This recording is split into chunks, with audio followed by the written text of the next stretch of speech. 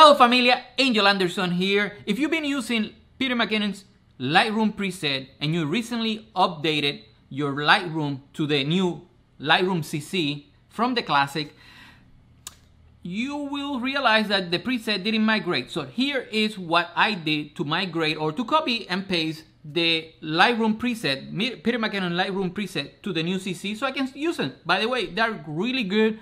Highly encourage them, save me a lot of time, and my pictures look a lot better. So let's go to the library. I'm in a Mac, so here, this is a tutorial for a Mac. I'm gonna go to the Go menu.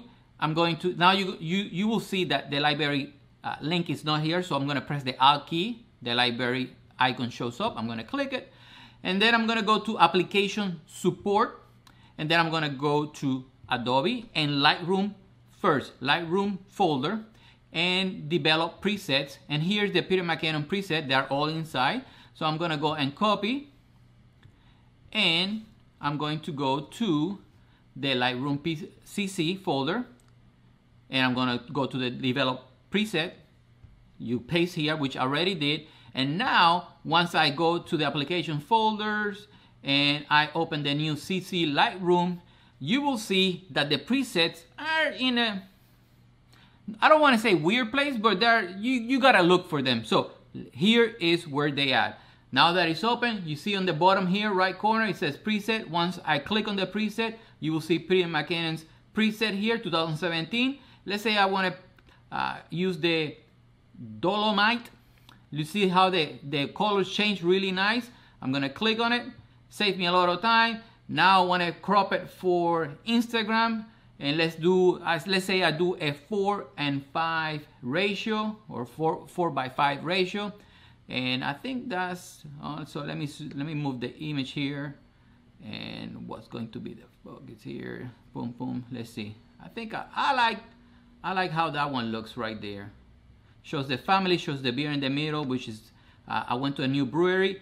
Looks good. I am going to click save, enter to crop it, and then I'm gonna go share, save, which this one is a new one for me, but I will get used to it. I'm gonna leave it as a JPEG, and it's going to my Instagram folder, full size. I'm gonna click save, and I'm done. And that's basically how I'm editing the pictures these days, using Peter McKinnon's preset. Save me a lot of time.